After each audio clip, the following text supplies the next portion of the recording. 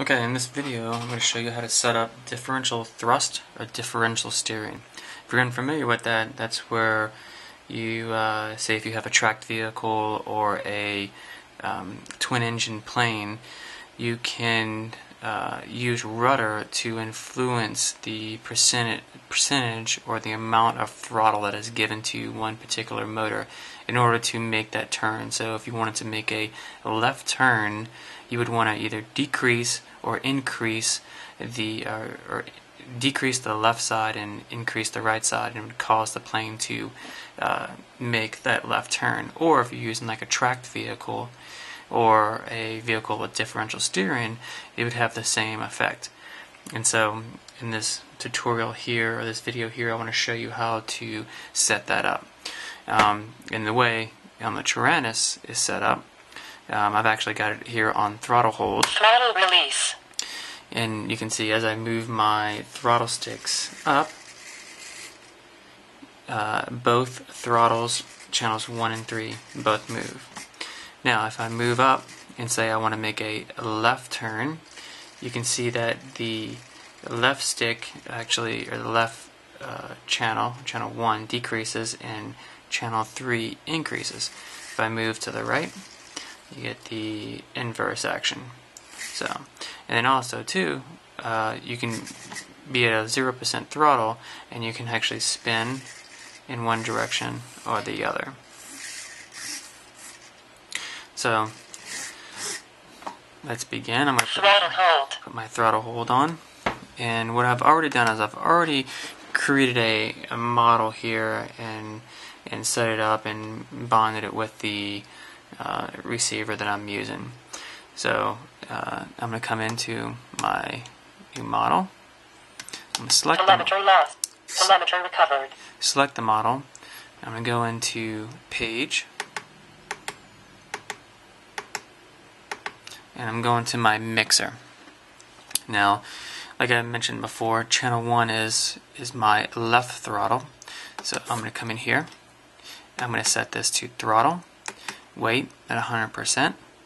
All the defaults should be good. And I'm going to back out of here. I'm going to go into channel 3. Same thing, except I'm going to change this to throttle. And all the defaults should be set. Now, the way this is set up, if I move my throttle, both left and right, or channel 1 and 3, will both move. Now, the way to add rudder into that mix is to actually come in, hit enter, hold enter, sorry, and then insert after. And what we're going to do is we're going to add our rudder into here.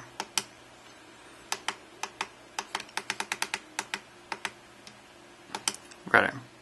The defaults for the left or channel 1 side should remain the same. The one thing we want to be concerned about here is going to be the weight.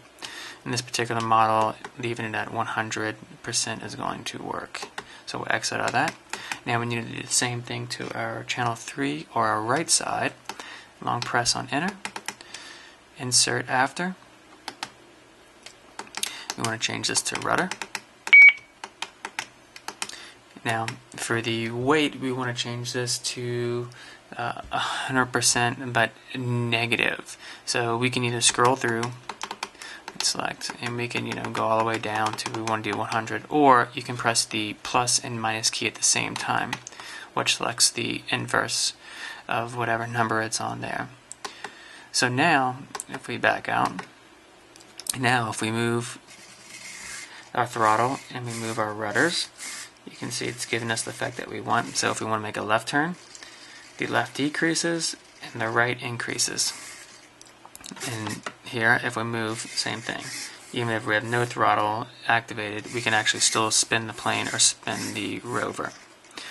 Now, it's always good to have, especially on planes, to have a throttle cutoff. So what we can do is we can actually come in to channel 1, and we're going to add another mix.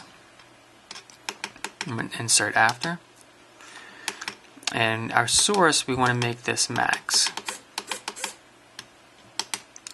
and we also want to set the weight to 100% negative.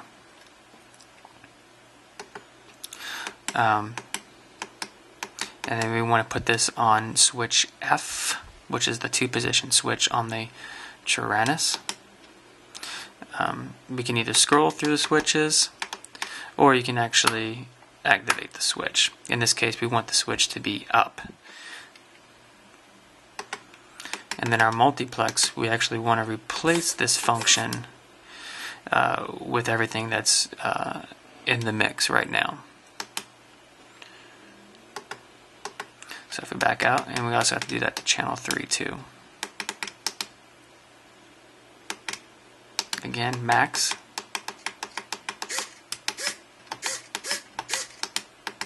And we want our weight to be, again, negative 100.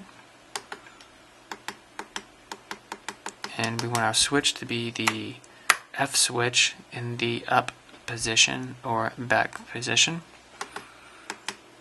And multiplex is going to be replace. Now, if we go into our throttle, you can see we have no throttle. If we go into throttle hold or throttle release, now we have throttle.